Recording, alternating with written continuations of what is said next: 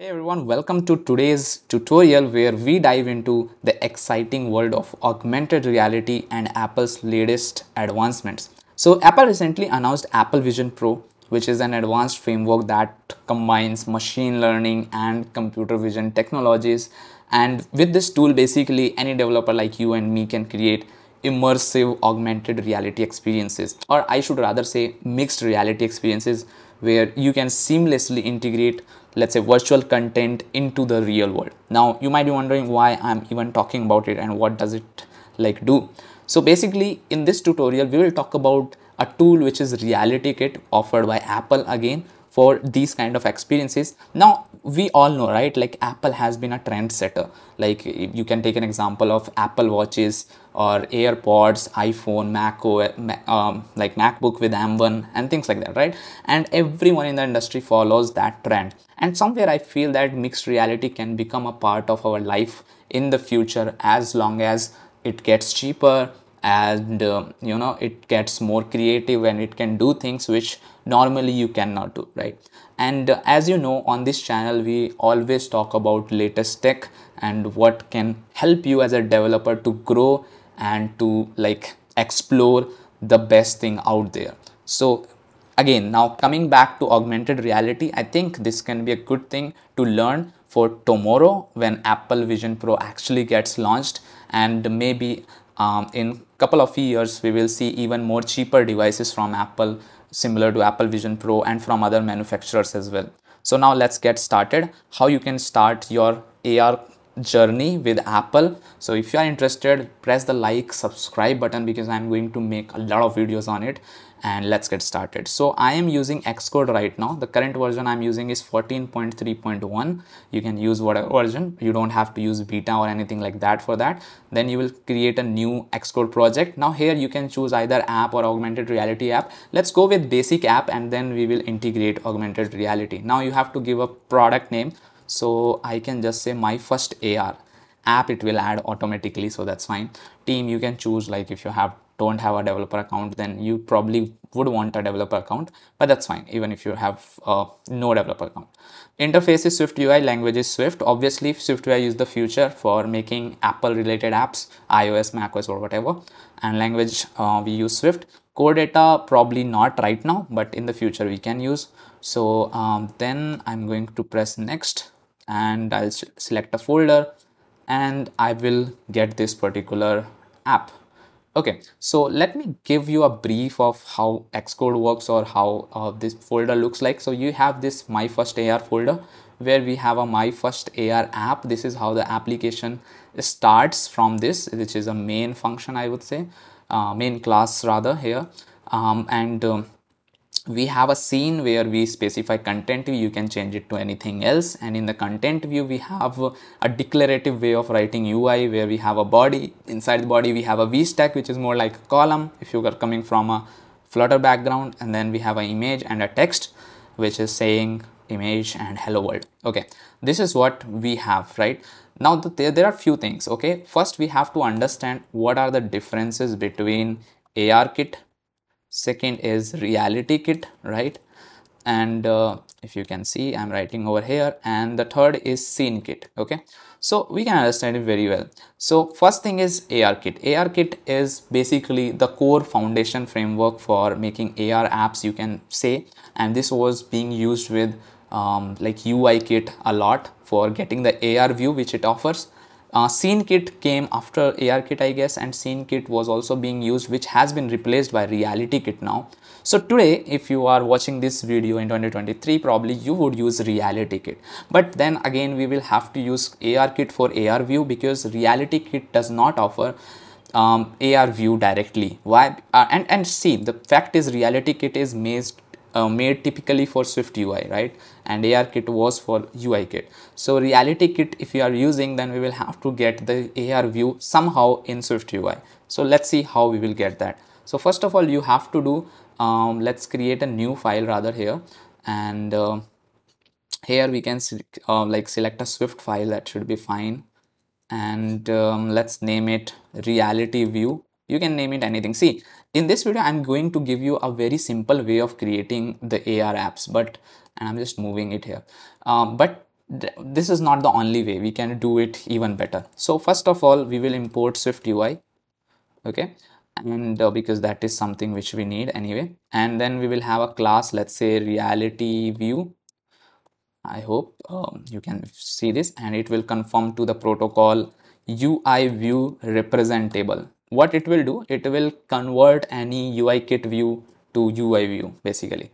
And now this, when you are using this protocol, you have to override few of the functions. So first one would be make UI view, which will give you some UI view, right? And you will write some code here. And second would be update UI view. Okay, and again you will write some code here. So we don't have to update anything, so nothing to do right now here to do. And make UI view is like right now giving us some UI view, but rather we want an AR view, but we don't have any AR view in here. So we will import RealityKit first of all.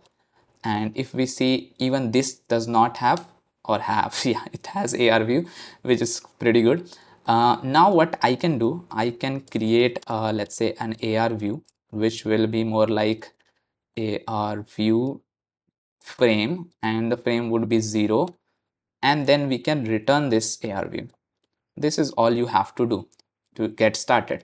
And now once we see this, okay, we got some more issues with this thing. Let's see what are the issues. Okay, so protocol, because it uses self in a non-parameter. Oh, there are a lot of problems with this. So what we will do, we will change this class to struct, and that should fix our problem, most of them, I guess. Yeah, so now like we are done with this particular part. Now we will go back to our content view, and you can see we see a lot of things over here as the preview, which is pretty good, I guess. And now I will replace all of this. I'll probably use a Z stack. Z stack is basically to overlap a view onto another. And first of all, I'll use reality view, because right now we are just doing some work with reality view, and I can see I got this blank screen, right? And now I can just say ignore safe area, so that it takes the entire screen. See, if you will now run it on your iPhone, then it won't probably work, because see, for having any kind of AR experience, you need the camera permission, right? You know it very well. So how we will get the camera permission? So what you have to do, you will go to settings. So command comma, you can also press, oh sorry, you don't have to do that. In fact, you can go to this folder and you can click on this app here, and it will open this view. Here you can go to info, and here you can go to bundle name, and you can click this plus icon, and then you will have to go to privacy section, where you will find camera usage permission. Let's say, yeah, this one. And here you will write that camera permission needed for AR, something like this. You can change it to a better message probably. Okay, this is all done. Now let's see if we can get it done, right? Like let's run this application on my phone. So what I'm gonna do is I'm going to run this app. But so now if you see my iPhone here, it will ask me for a permission, that camera permission needed for an AR. I'll press OK, and you can see I can access the camera, but nothing else right now. We don't have anything else. So this is fine. And let's do more stuff, how we will integrate. So there are two ways. One, either we can use something called reality compose, or there is another way that we write the code ourselves. I will prefer to write code ourselves, but let's see how we will start with reality compose. So let's say we can just say a new file, and if we write reality compose, then you can see reality compose project. Or if you write AR kit, right? So reality compose is there. So reality, and we can select, we can press next, and make sure you select the target, and you can say my scene, or yeah, my scene is fine, I guess. And then it will, what it will do, it will create this my scene for you, right? And now you can see we have this view over here, which is not very interesting right now, but what you can do, you can open it in reality compose. So let me do one thing. Let me open it like this, and you can see this is our 3D view. And what I'm gonna do, I will select this and delete this box, and I can choose a lot of anchors from here. For example, if it is a horizontal plane, then you will choose horizontal, which is what we are selecting right now. Vertical is like this. Image, face, object, we will explore each of these things in the future, but right now let's go here and click on add and select an object. You can select anything. I have a lot of things over here, so let's do this. Let's have this sign over here, and let's place it like this. Oh, this is looking nice. And what we can do is, this sign is looking nice. Let's change the color a little bit. Let's make it red, and let's change the text to Codepur. This is going to be interesting, I guess. Yeah. And now what you can do is you can go to transform, and you can set it all of these to 0, so that we are sure that it is in the center. Yeah, this is fine.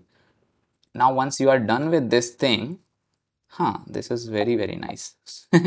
So yeah, this is looking pretty cool, right? Now you will go back to Xcode, and you have the scene ready. You can see it here as well, Codepur. And now you will go to my content view. Here we have this reality view dot ignore safe area, which is fine. We don't have to touch it. And we will go to reality view. Here what we can do is, we can say let, we can name it anything. Let's say we can say my scene. Okay, you can name it anything again, right? And you have another my scene over here, and you can say load box. Okay, or you can have, see how this load box is even coming, that might be your question. So let's go back to that view which we had here. So here if you will go to this scene section, you can see the name is box, right? We could have changed it to something else also, as well. And once you do this now, then Xcode creates this my scene class for you.